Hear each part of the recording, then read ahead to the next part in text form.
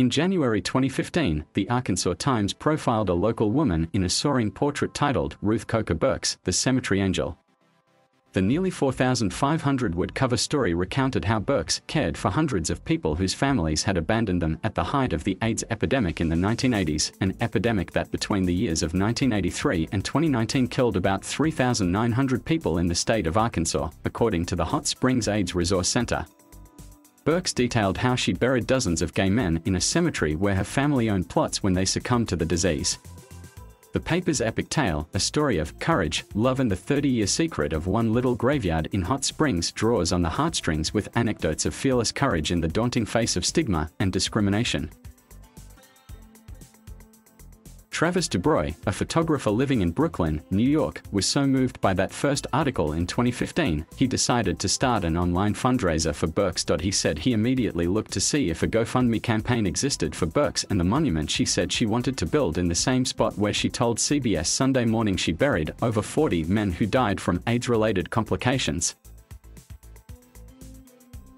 Before she's gone, she said, she'd like to see a memorial erected in the cemetery, David Kuhn wrote in the 2015 Arkansas Times piece. Something to tell people the story. A plaque. A stone. A listing of the names of the unremembered dead who lie there.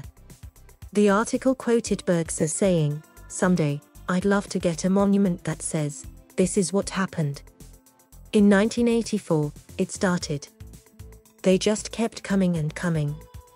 And they knew they would be remembered, loved and taken care of, and that someone would say a kind word over them when they died. It just didn't seem to square with how she painted herself as a Southern woman. DuBrois didn't find a GoFundMe campaign for Burks.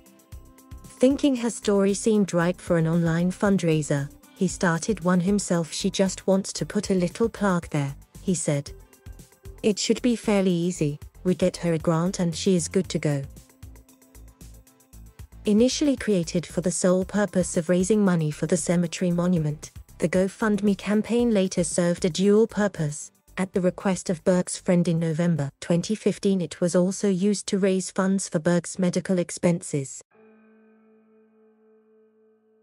Thank you for watching. Please subscribe.